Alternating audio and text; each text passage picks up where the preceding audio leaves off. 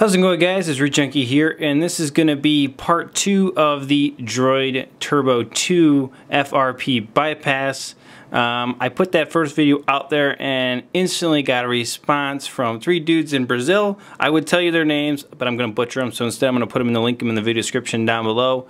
Definitely, those guys are awesome and stepped up and said, hey, if you got that far, try this. So that's what we're going to do in today's video.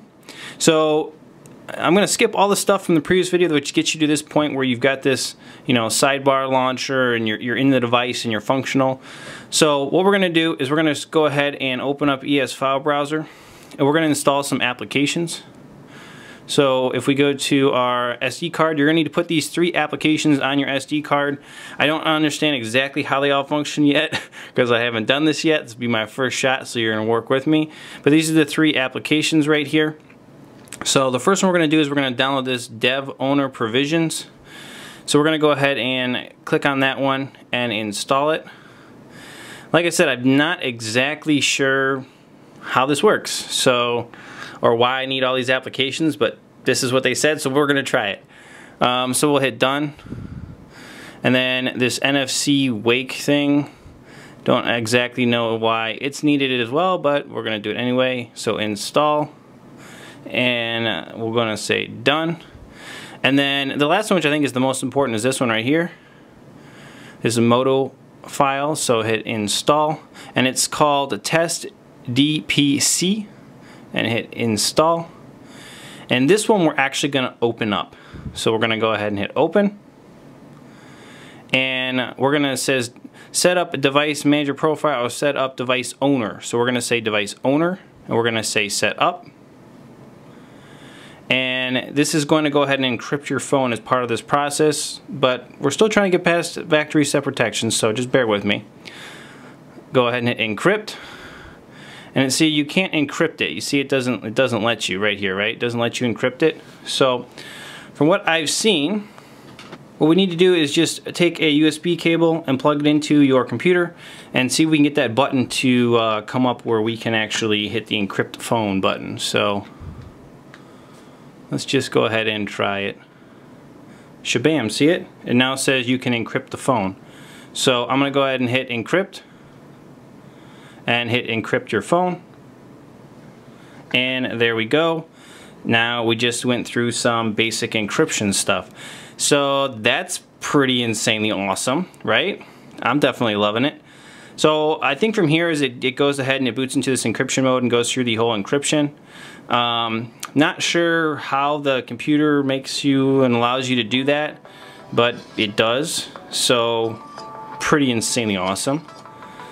So here you go. That was kind of a reboot at forced when you hit the encryption button. I left this plugged in. I don't know if you need to leave the USB plugged in or not.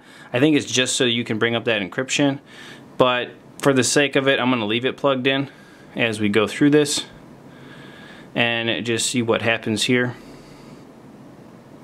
Alright, so here you go. Please wait, the phone is being encrypted. I'm going to actually unplug it at this point and set it back up here. And we're going to wait for the encryption process to finish. We're at 54%. Well, the Android encryption process is 100% now, and it's just wrapping up. It took about 3 minutes to encrypt the device, so really not that long. Pretty happy about that. Not too bad at all. So we're going to let it boot back up here, and then there's a couple more things we're going to do to fully get factory set protection off the device. Hopefully that process will go smoothly as well. So let's let it boot up.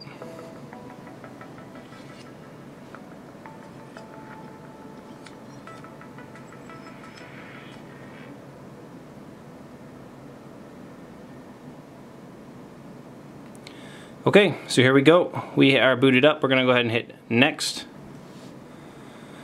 And what should happen here, let's see if it does it. We can go ahead and hit next. And you get this right here, the test DPC, and you're going to hit setup. And it just talks about what it's doing. Everything it's doing is hit OK. And it says set up your device, setting the device owner. That's the specific and special part about this. So view full screen, OK. Not signed in, set up phone. Interesting, it looks like it's looping here. First time you sign in a Google account, phone use was last reset. Because this haven't done, you have to reset the phone. Okay, so just leave this like it is. Go in here and go and launch your launcher.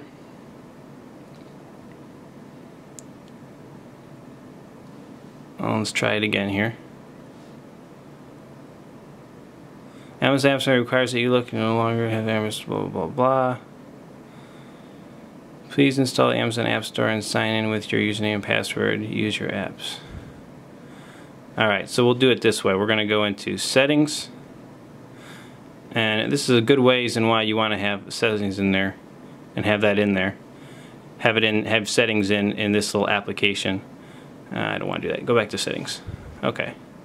So we're going to scroll down here and we're going to go to backup and reset.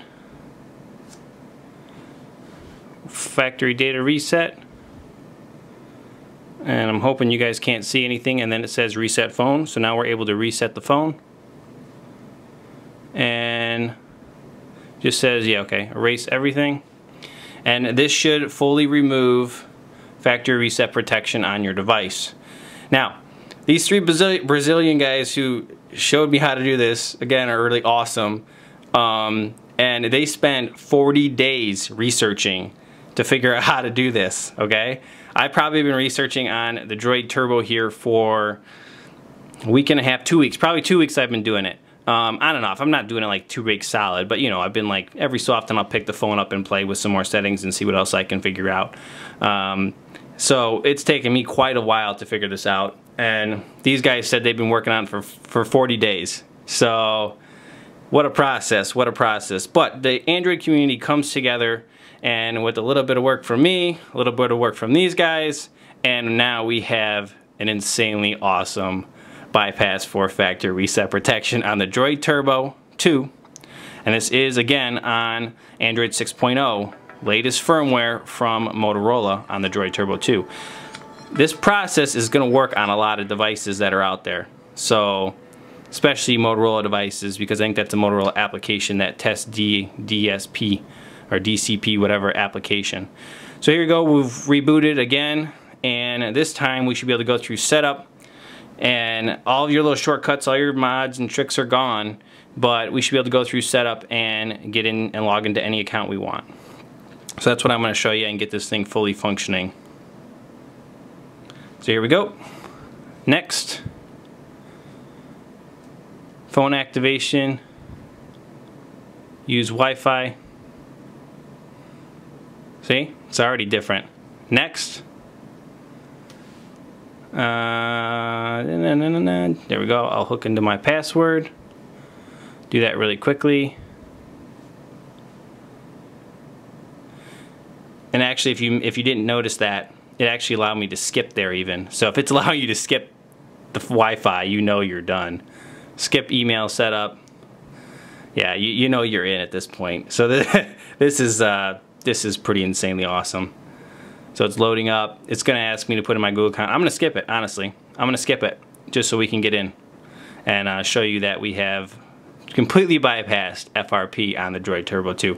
I know a lot of you guys have been asking for this, so this is just insanely awesome. Yeah, we're good. We're good. Skip it. Skippity scap. Skipper. Come on. Oh my word. It's being fickle. There we go. Yeah, very, very awesome. Again, huge shout out to these guys for helping me out. That's why I put my first video out there, is because I figured maybe somebody out there in the world of Android could give me a hand. And literally the first comment on the video, first comment, guy says, "Hey, here's my number, call me, I know how to do that." I'm like, you gotta be kidding me. Like, if I could have just got a hold of somebody like 2 weeks ago, because I've had this process for a while, I just haven't been able to finish it. So this is just pretty awesome, pretty insanely cool. If you guys have devices you want to see factory reset protection bypasses on, I don't have every device. I wish I had every device. I wish I could do it on all these devices you guys ask how to do it, because a lot of the tricks you just need to tweak and it'll do this, you'll get through. But I'd love to do videos on each device. It's just very, very hard. Some people have recommended or have agreed to send me their device so I can make a video on it. And actually, this is one of them, the Turbo. This is not mine. Somebody sent it to me. They said, hey, figure out how to do it on this. And so that's what I did. So, you know, I'm willing to do that if people are willing to send me devices to play with. I don't know. It could take weeks, though, or months even to get to it, or to get one figured out. But it's just hard to say how it's going to go. Come on, finish up. Alright, so actually I'm not even going to do a pin just because I want to get through this setup. It just took a long time on that waiting for a phone there. And done. Boom! Boom, boom. All your buttons, your functionality, your pull down. Yeah! Love it! You guys see how exciting I get for FRP bypasses. They're just so much fun. Oh, that's awesome. Alright, there you go. It's done. This is what I'm going to do for you. I'm going to link all the stuff you're going to need in the video description down below. Along with those 3 dudes from Brazil. You got to check out those guys. I'll try to, if I can get like a Facebook page for them or something, I'll try to get some information from those guys and link their stuff down below too so you can talk to them. And yeah, that's it. Stay tuned for more videos on, you know, the usual phones, and we'll catch you guys in the next one. Root Junkie out.